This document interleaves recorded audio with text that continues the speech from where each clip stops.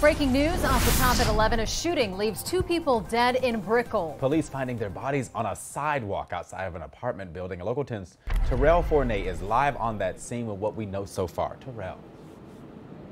Well, this all happened about an hour and a half ago here on this block. I'll step out of the way so you can see the large police presence that remains here. A portion of the street is roped off in this yellow crime scene tape. We can confirm that 2 people are dead as a result of what happened here. But let's go to this video as I explain exactly what we know. The shooting victims are a man and a woman, according to police. This is Southwest 12th Street and 2nd Avenue in downtown Miami, the Brickell neighborhood.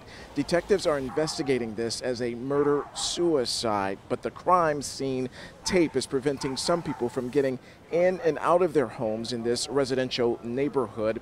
We've learned that a man shot and killed his wife before turning the gun on himself, and that this all happened in front of their children. A very disturbing situation and outcome playing out here in downtown Miami. Out now, live to these pictures, I can tell you that I spoke with one man who just happened to be outside. He says that he heard a gunshot, and then he heard screams, and then he heard a second gunshot. He did not want to go on camera, but you know, it was still something that he says was very disturbing to hear, and he didn't know what to think.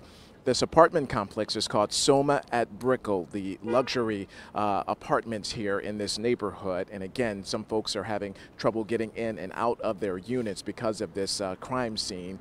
2 people dead, a result of a murder-suicide, but police say that there is no ongoing threat to people who frequent this area, but this is still very much a developing situation, and it's all under investigation. That is the latest live from Miami. Terrell Fournay, Local 10 News.